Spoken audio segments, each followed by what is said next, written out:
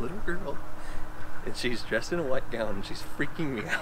Hey everyone, and welcome back to my channel. If you're new here, I'm Tara, a farmer from Northern California, and this channel is mainly about farming, but sometimes it's not. And today we are going on a field trip.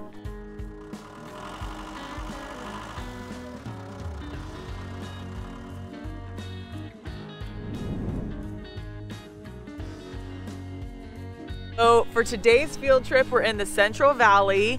This is Agronomist Matt, Yes. The man, the myth, the legend. If you guys don't follow him on Instagram, you got to check him out. He's like the TikTok real farmer king. I wouldn't say that. You but do a thank great you. job. Thank you. And if you watched my past episode with Ryan, California farmer, even though you guys have not met in person, they're kind of like brothers. Yes, we they're are. very similar, and you guys are both hilarious. Thank you.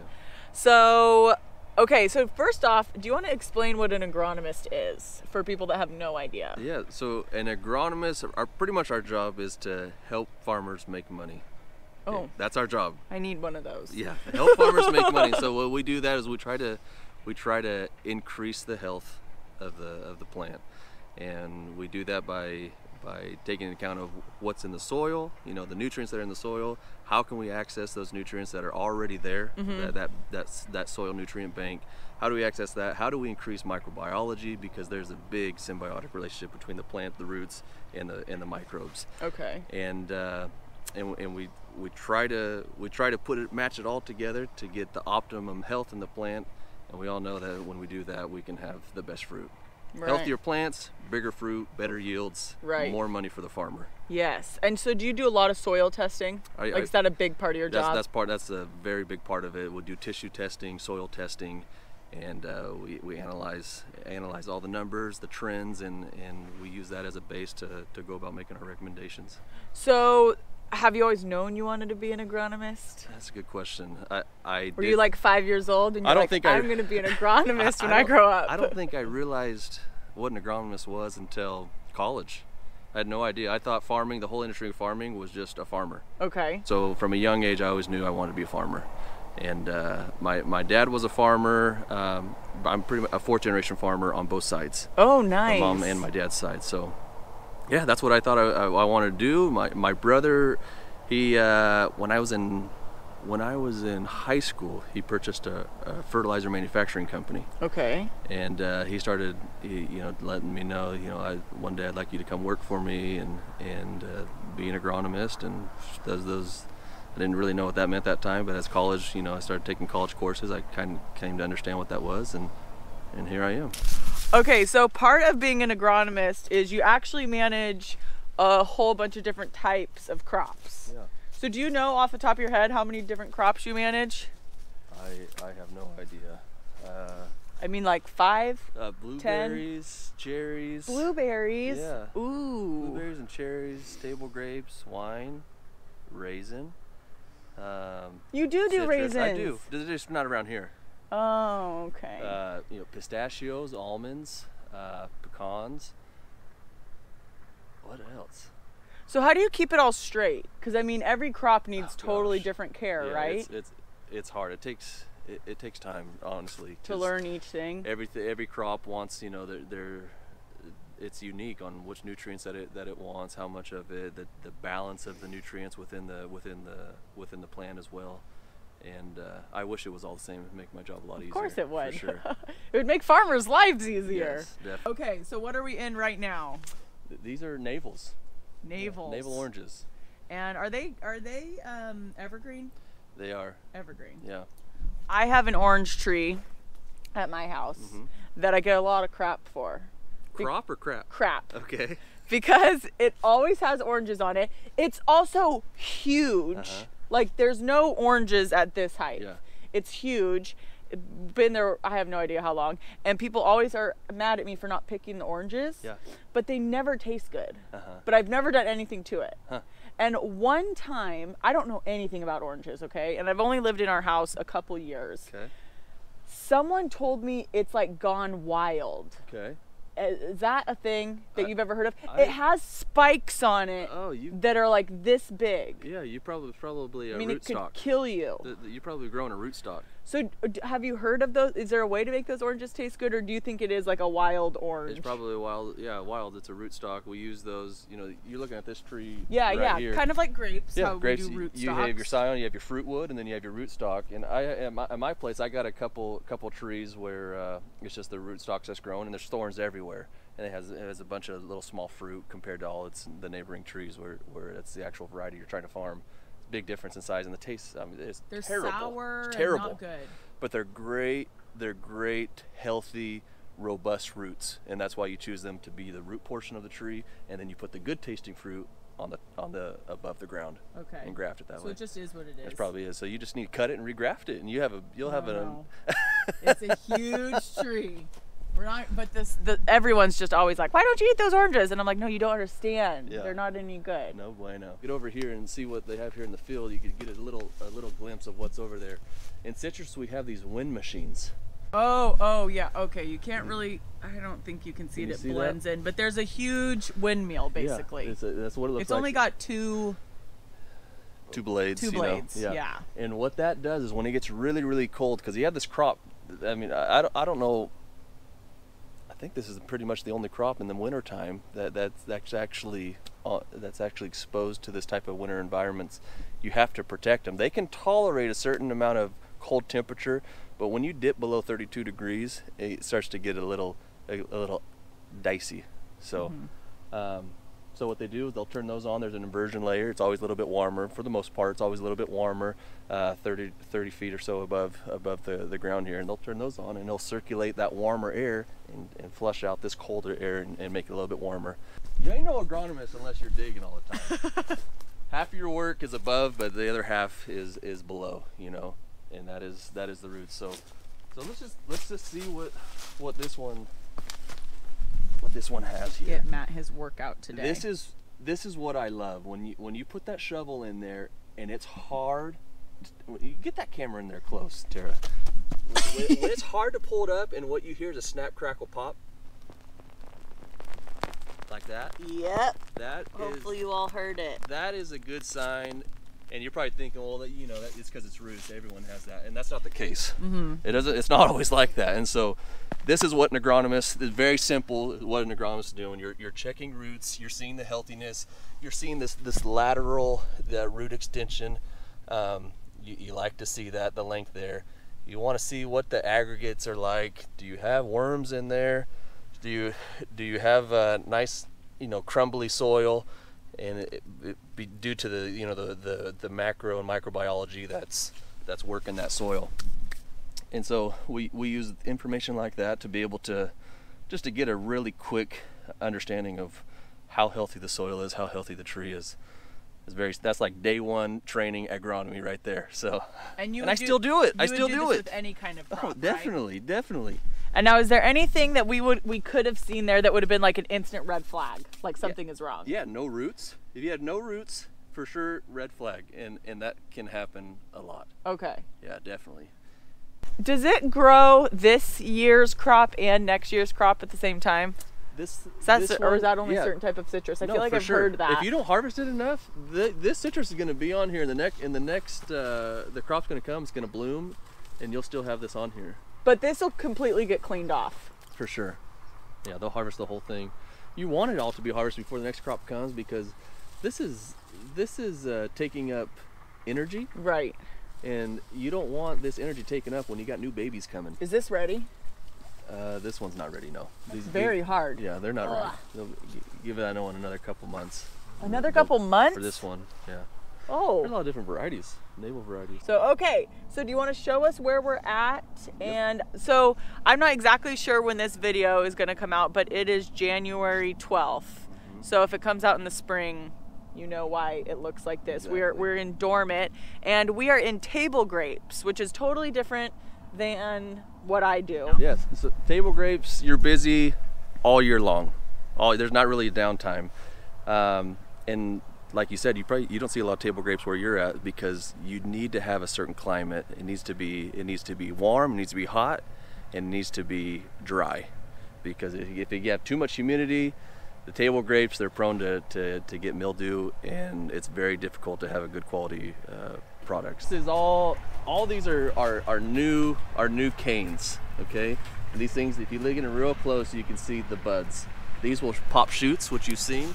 Yep. Inside there, the shoots will start growing, and that's where you get your grape cluster. So and all this will grow, and it'll lay up here. All these newer canes will lay as they continue to grow. Okay, so you keep everything on the top. On the top. Okay.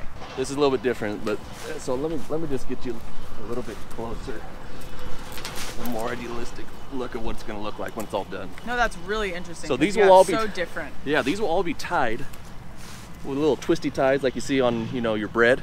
The twisty ties. It's what we use out here. And we'll tie that all down.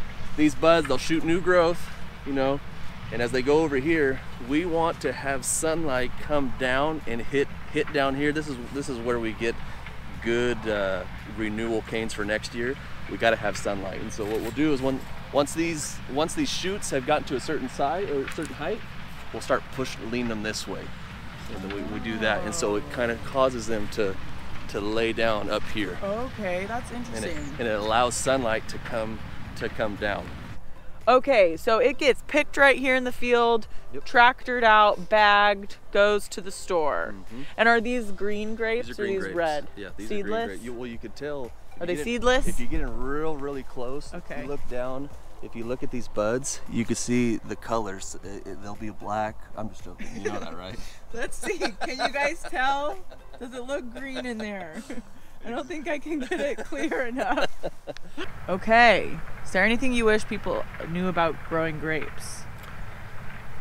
Anything that I wish I would, I work with a lot of different crops, and I would say when you look at table grapes, the amount of effort and the amount of table grapes are hard. They're really very, very hard. They require a lot of hand labor, a lot of supervision. Nothing is really mechanized compared to other crops. And so when you go to the store and to purchase, you see table grapes there, just know that there's a lot of TLC that went into that crop. Yeah, all manpower. That's right. Do you do raisins as well? I feel like I've seen you post some pictures of raisins, or no? After everything's been harvested for the fresh market, all the Yeah. table grapes, if there's anything left behind, we'll have people come in here and they could just take the scraps, you want to call them the coals, or Yeah. or glean the field, and they'll take them to a dryer and they'll dehydrate them. Okay, but you guys don't do any raisins in the field or anything? No. You don't do any of that? No. One more thing that I'll add about table grapes is they can be fun or very, very challenging, if you want to call it that, because you can manipulate it in so many different ways. Where you have almonds, what you're pretty much wanting to do is you're wanting to set as much crop as possible, and you're wanting to size that. With table grapes, you're dropping fruit, right? Throughout the whole year, you could come in here multiple times and drop fruit, but you're wanting to size it like the other crops, and you're also wanting to influence color. You're wanting to influence the sugar content. All these different things that you try to do, and every year it's different because Mother Nature, you're having to manage with her and how she wants to do things, and sometimes it's very difficult to execute on what you're trying to do, because she says, no, this week's we're going to do 5 degrees warmer than it was last year, and that changes everything of how you manage. And so table grape, we laugh about table grape growers because based off what they do, we always talk about, they go off of what the moon is for that night, and that'll dictate how they're going to farm or spray the next morning. So it's very, very frustrating at times, but because it's so challenging, and there's always something new. Every year is different. So, yeah. And that's what makes it very hard too. So, okay, so for me,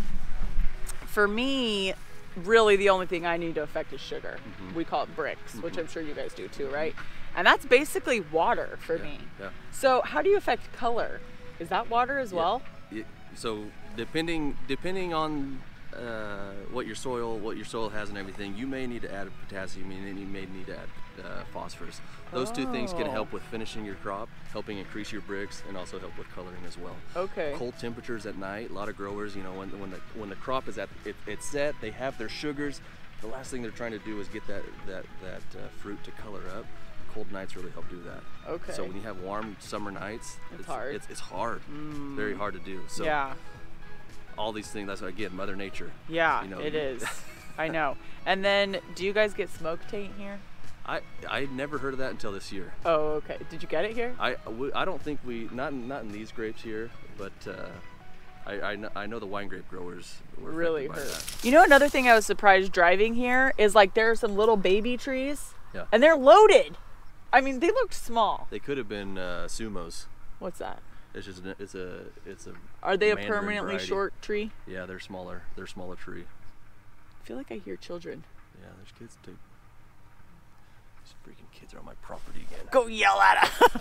Get them, Matt. I don't know who they are. Okay, so we learned what an agronomist is. A little bit, yeah. And I guess if someone wants to, like, what would you say if someone wanted to be an agronomist? Like, is there like an easy path to get there?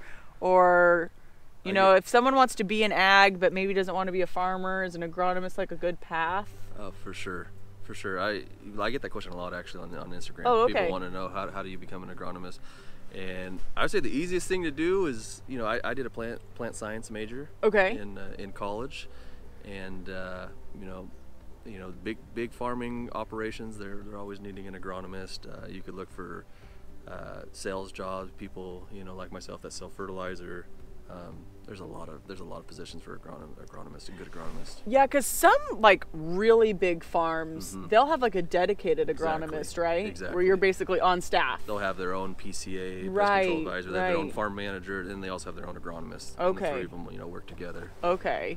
And then did you have to have a master's? I didn't, no. So it's like you get your bachelor's degree and then there's like another test or something you take to be an agronomist, or no? Yeah. Because I feel like PCAs have to take a test or something, if you right? want to become a certified crop advisor, it's probably the crop closest advisor, thing for okay. an agronomist. I did that, and but no, you don't need that to be an agronomist. Okay, so basically just the bachelor's degree, and then find a job. Yep. Which is the hardest part. Find a job, the hardest part. Yeah. Okay, well, thank you so much for meeting with me today. And we were saying that I'll have to try to come back in the spring or another season when more things are growing. Yeah.